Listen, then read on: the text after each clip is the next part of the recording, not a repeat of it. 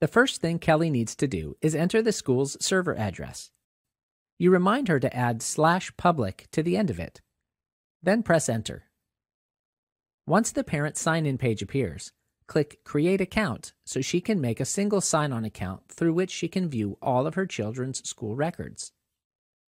In the first section, enter Kelly's first name, last name, and the email address where reports will be sent.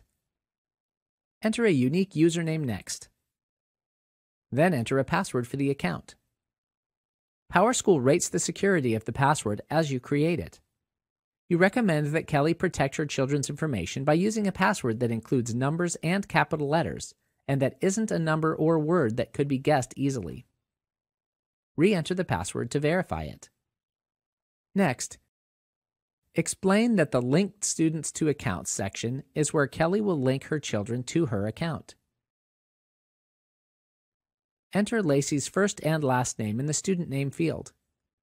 In the Access ID column, enter the ID the system administrator gave Kelly to use to access Lacey's student record.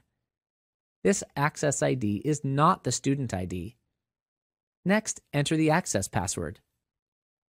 Open the Relationship menu and select Mother to indicate how the account holder, Kelly, is related to the student. Now record the information for Catherine. Enter her first and last name, Access ID, and access password. You'll notice that the girls' access IDs don't match. That's because these IDs are unique to each student. When you fill out this form, you're telling the parent portal which student accounts are activated when you sign in. Open the Relationship menu and select Mother. Then click Enter. Next, you see the parent sign-in page again, but this time it displays a message confirming that Kelly's single sign-in parent account has been created.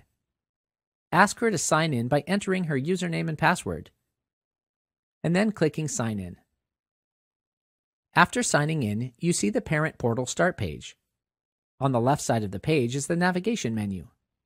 You point out that most of the features Kelly will be using are links in the menu. Kelly then asks a good question. Is there a difference between the parent view and the student view of the portal? You let her know that there is a difference. Students do not have access to email notification or account preferences. On the Start page, Catherine's name is highlighted. This indicates that the grades and attendance information you see belong to her. Click Lacey to view her grades and attendance information. The information changes to display Lacey's grades and attendance. Kelly seems pretty excited at how easy it is to access her daughter's information from one account. Before you continue, scroll down to try linking a student to an account by following the step-by-step instructions in a Try It activity.